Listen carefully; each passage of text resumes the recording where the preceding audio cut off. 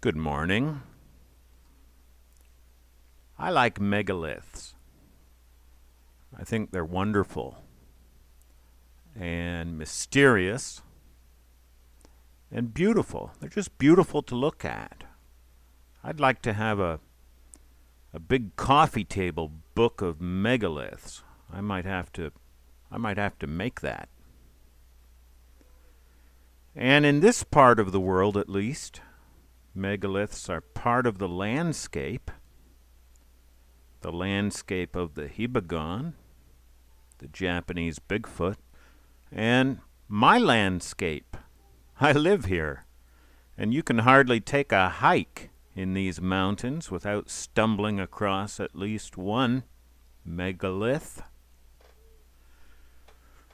Who made 'em? When? Why? What are they for? Exactly. I don't think anyone knows for sure. And we don't even know where they all are. The world seems to have lost and forgotten all about this colossal solar calendar on our beloved Mount Hiba. And who knows what hides in these remote and impenetrable forests? Remember, 73% of Japan is uninhabitable. No one even goes in there. No one but me. And remember, they lost the megalithic mirror stone at Senkoji Temple in downtown Onomichi City. Lost it for 800 years, and they'd laugh at you if you asked to see it. That's a legend, they said. But they found it by accident only a few years ago. It's just amazing. Well, we do know this. We know that the people who made these things were nuts about geometry and astronomy. And they were miles ahead of us, in my opinion. I've read about one megalith here in Japan, and if you know where to sit, you have to sit in the right spot. And if you're there at the right time, you have to be there at sunrise on the right day. And if you are prepared and very alert, for something like 15 minutes on this one morning, the rising sun hits the rock face just so that writing appears.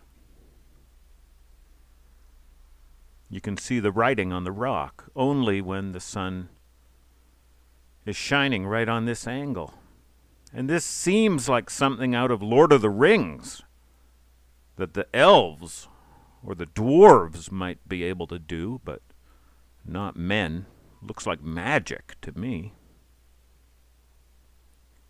Other megaliths set up with little cracks where the sunlight shines through like a laser on certain sun-ups or sundowns and points like a laser onto another megalith. Maybe onto some of these mirror stones, who knows? Well, last November we climbed up Mount Zao in the center of Fukuyama. Mount Zao's old name translates to Boulder Mountain or Great Rock Mountain, or you could translate it Megalith Mountain. And we found this beauty. Now you can see Camera Girl, our Camera Girl clerk, skipping by there. And what do we have here? Well, it's a cloven boulder, split and arranged, with a wedge stone inserted in there very firmly. You have a nice little triangle decoration here. Now, we've seen how some of these stones like the stripe stone on Mount Hiba, point to physical locations. That stripe stone points directly at the imperial tomb of Izanami. Through it, onto the conical Tateiboshi summit, and through that, and still on through to the Chibi megalith on the other side of the mountain. It points to 3 things that we can see, maybe more. Well, this stone on Mount Zhao it's certainly aligned to something purposefully. I believe that. Well, I look along the direction of the cleft, and this is the view. This is the actual view. And I don't know what I'm looking at or what I'm supposed to be seeing, if anything. Maybe this hill? Maybe there's a megalith or a tomb or something over there. I don't know. But as best as I could measure it, and I'm eyeballing this, the rock is pointing east by south. My eyeballing estimate, 110 degrees. Well, I say to myself, that's around where the sun would rise on the vernal equinox, I think. The spring equinox. Yeah, I've figured it out. So I go home very satisfied and proud of myself, and I go to confirm it, and it turns out that I'm way off. The sun rises here at 89 degrees on the vernal equinox. I'm several weeks too early. Well, that theory is shot down. I tell my disappointment to my wife, and she suggests that I go and take a look at the ancient Japanese calendar. I say, "What's that?" And she fills me in. My, I've lived here over half my life now, and the things that I don't know are still limitless. I don't know more than I know. The ancient Chinese, our neighbors over in China, had the year divided into 24 solar terms. Here they are. Now, the ancient Japanese took these 24 solar terms from the Chinese, and they sliced them up further into 72 micro-seasons and gave them all poetic names. Because, of course, that's what the Japanese would do, because that's who the Japanese are. God love them. And here are the 72 Japanese micro-seasons. What day is it today? January 27th. We are right in the middle of ice thickens on streams. Now that's ending on Saturday, and then on Sunday we enter the final season of the year. Hens start laying eggs. And that's going to end the 24th and final solar term, Daikon, greater cold. And that ends the ancient year. Now, the ancient New Year falls on February 4th. That's going to begin the first solar term, Rishun, beginning of spring. And the micro-season east wind melts the ice. Now, that lines up beautifully with my stone. Yeah. Sunrise, starting on February 4th in Fukuyama, is only 1 degree off of my estimate from eyeballing.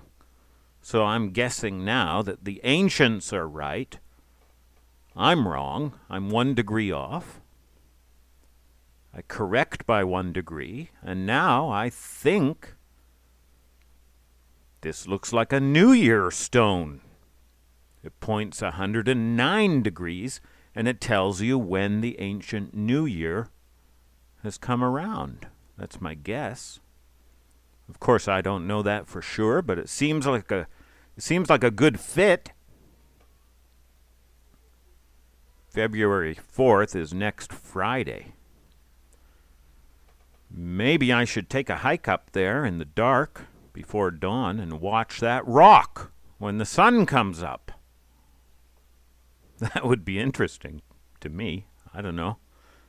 It would be cold and kind of dangerous.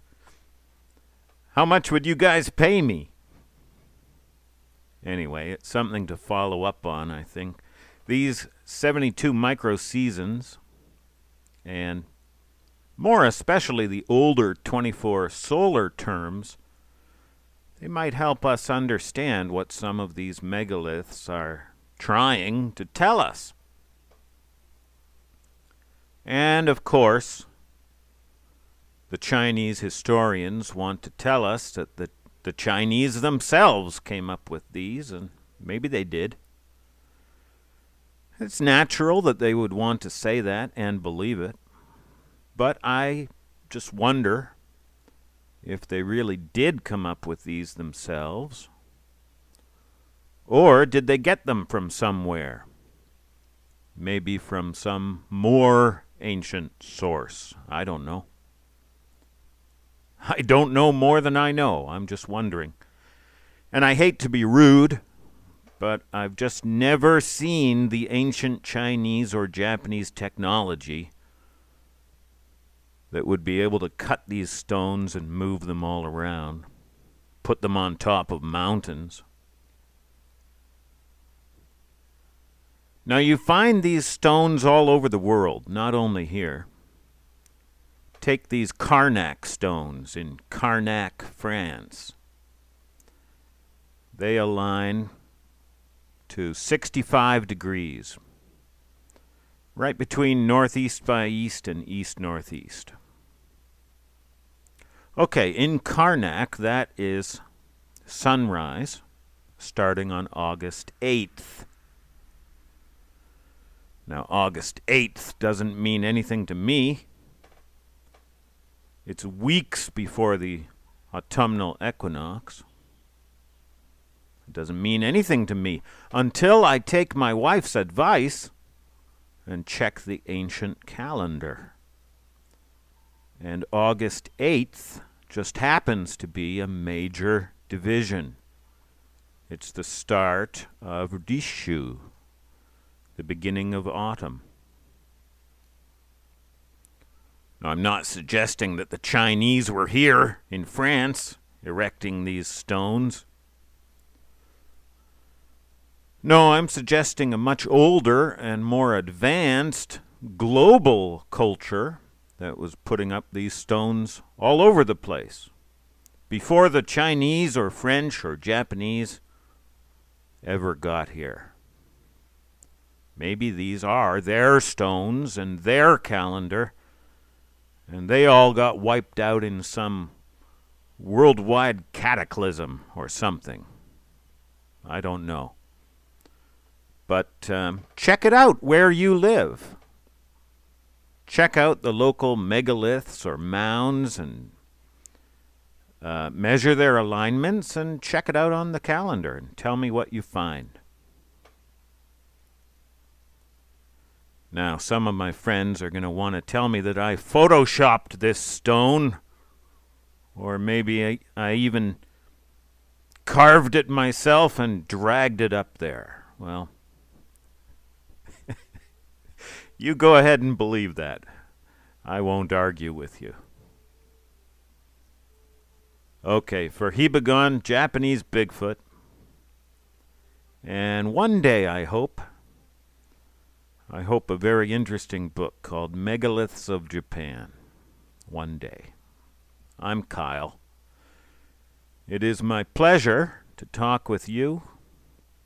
Thank you for being here. I love you.